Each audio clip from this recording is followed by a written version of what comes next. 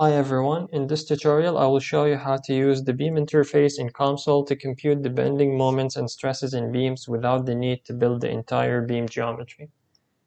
So to solve the example shown on the screen, you would need a 2D geometry component, the beam interface which can be found under structural mechanics, and a stationary solver. The geometry is very simple. I will create 5 segments. Each one has a length of 1 meter. That's all we need to insert all the physics. So the first segment, and then I will copy it 5 times.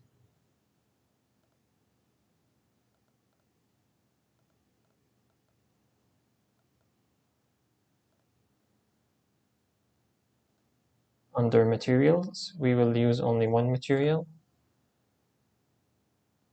Go to built-in components. Let's assign aluminum. All the properties are already defined. And now we can go to the physics. So under the physics, we have the left end is fixed. So under physics, go to points and then insert a fixed constraint. And the right end is pinned, so we can insert a pin constraint, which means translation is not allowed, but rotation is allowed if the point is pinned.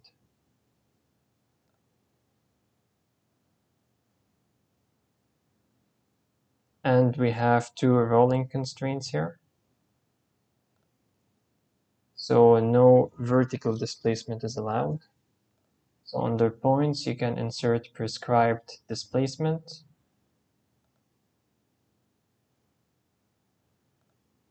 Select the 2 points. And under displacement in y direction, set it to prescribed and let the value be 0. Rotation will be allowed, so you don't have to check on prescribed rotation. And now we need to insert the loads. So first, we have a 1 kilonewton load pointing in the vertical direction downwards, and a 1 kilonewton meter couple moment. So under points, go to point load, select the point, and then define the value of the force and the value of the moment. The moment is counterclockwise, so insert a positive value. If the moment is in the clockwise direction, you need to define a negative value. And finally, for the distributed load, we need to define a function. So under global definitions, you can go to functions.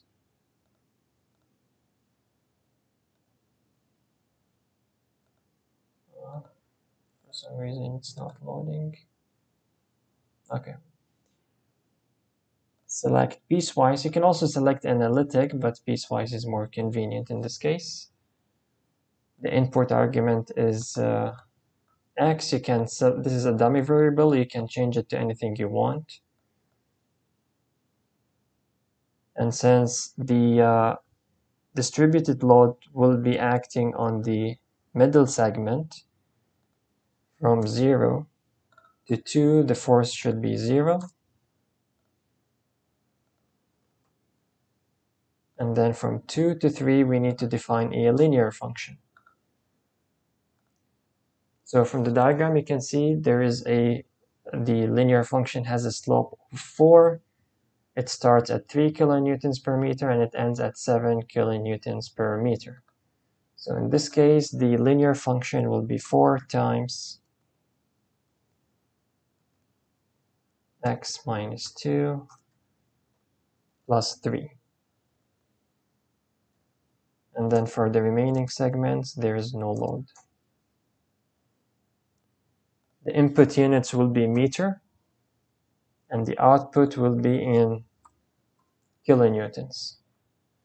Let's name the function p. The function name should be called in the physics. And to make sure that the function is constructed properly, there's a mistake here, you can plot it.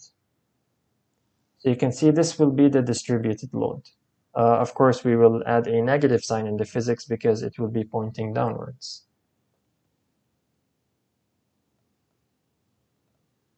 Go back to the physics and under boundaries, select edge load and select the middle segment.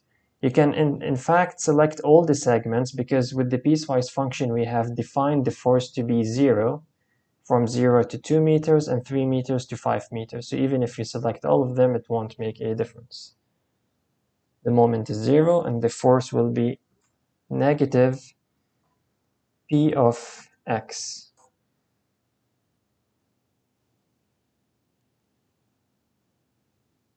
Yeah, it's the distributed load is kilonewtons per meter. So yeah, in the function we need to define the correct units. Okay, x in this case is the spatial variable, which represents the value of the x coordinate in the x coordinate axis. So although in the piecewise function the input argument is x, here x is a dummy variable. In fact, in the physics, if you have, let's say, a 3D geometry, you can insert x, y, z, or even time t. In this case, we only have one axis, which is the x-axis, so that will be the input variable. And then go to Mesh and click on Build All. Now, since we have distributed load, we need to increase the number of mesh elements in the middle segment. So we will make the mesh finer. If only point loads are used, then one mesh element per segment is enough.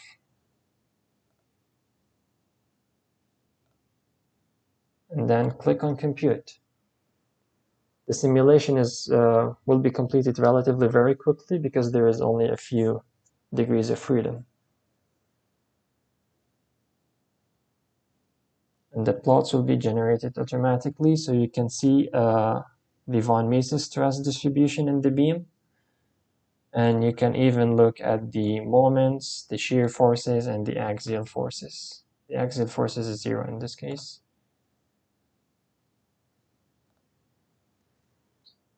So that's all for the beam interface. So if you have a complex beam structure and you don't want to build the entire 3D or 2D geometry, you can use the beam interface, which is also applicable in 3D. You can only insert the line segments, and yeah, it will give you all the physical quantities. Last thing I want to mention regarding the cross-sectional data.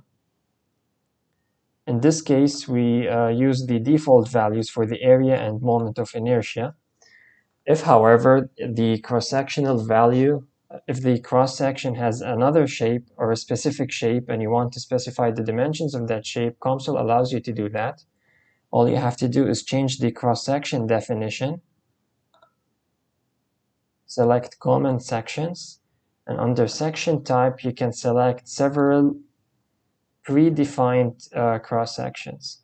So let's say if you have an H profile, which is very common, you can specify the dimensions and the thickness, and that will basically be the cross-section of the beam. So from this, Comsol will automatically calculate the cross-sectional area and the moment of inertia, and it will give you the results. So the beam interface is very simple.